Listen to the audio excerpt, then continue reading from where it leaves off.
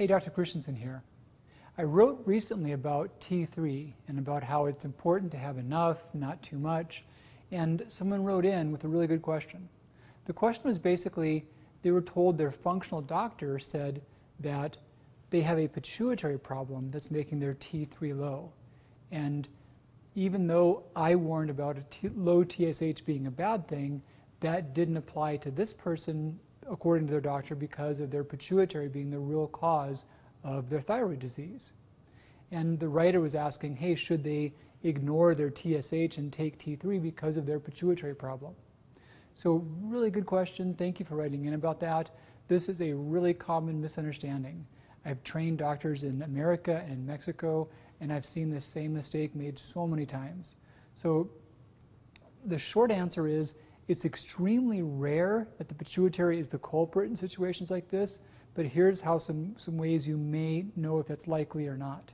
Here's why it can look like that with a low TSH and low levels of T3 with a healthy pituitary. So let's back up a bit. So how could a pituitary cause thyroid disease? Well, when your whole endocrine system is working properly, the hypothalamus tells the pituitary to work, and the pituitary tells the thyroid to work. It also would tell the adrenals, the ovaries, or testicles to do their jobs as well. And if the pituitary didn't tell them to work, they wouldn't do anything, even if they could, even if they were perfectly healthy. And if the hypothalamus didn't tell the pituitary to work, same thing would happen. And I've also heard many doctors say, hey, this is a hypothalamic problem. Well, they call, when the pituitary or the hypothalamus is goofing up, they call that central hypothyroidism. And that's to differentiate from primary hypothyroidism. So primary hypothyroidism, the thyroid isn't working because the thyroid can't work. It's the primary problem. Central hypothyroidism, the thyroid's not working because no one's telling it to work. And they break those down into secondary and tertiary. So secondary would be the pituitary failing to tell the thyroid to work, and that's what your doctor said is going on. Tertiary would be where the hypothalamus doesn't tell the pituitary to tell the thyroid to work. So how common are these things? Well, amongst reported cases of hypothyroidism, about 1 case per every 80,000 to 120,000 is caused by pituitary disease. So it's really, really rare. Now, tertiary disease, where the hypothalamus is a culprit, that's only about a couple of dozen cases ever globally.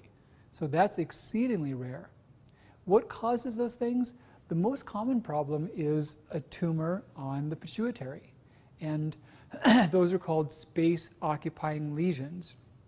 They're lesions that take up space, and they do one of two things.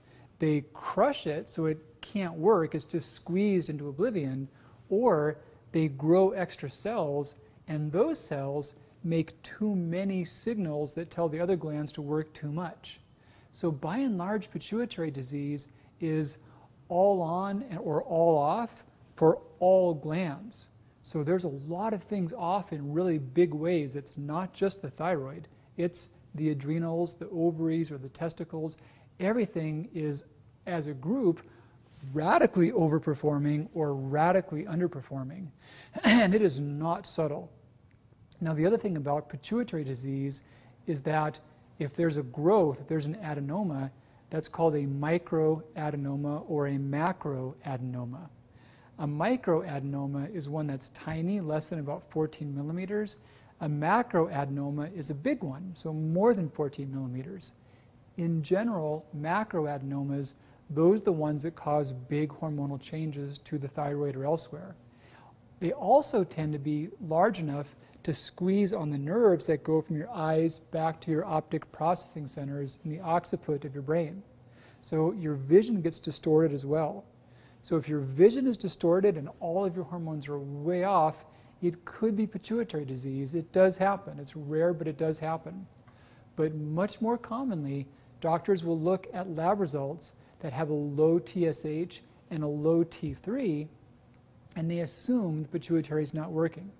The thought process, they think that if the pituitary was working right, that a low TSH would correspond with a high T3. Let me explain that. So the thyroid is being told to work by TSH. So if it's overactive, the pituitary lowers TSH on purpose. So a lot of doctors would look at a lab report that has a low T3 and a low TSH and scratch their heads and say, well, if there's too little T3, why wouldn't the pituitary tell the thyroid to work harder? That makes no sense. They assume the pituitary is to blame. There's a slide that goes with this blog post, and I'd love for you to take a close look at that slide because I think it helps to illustrate this point.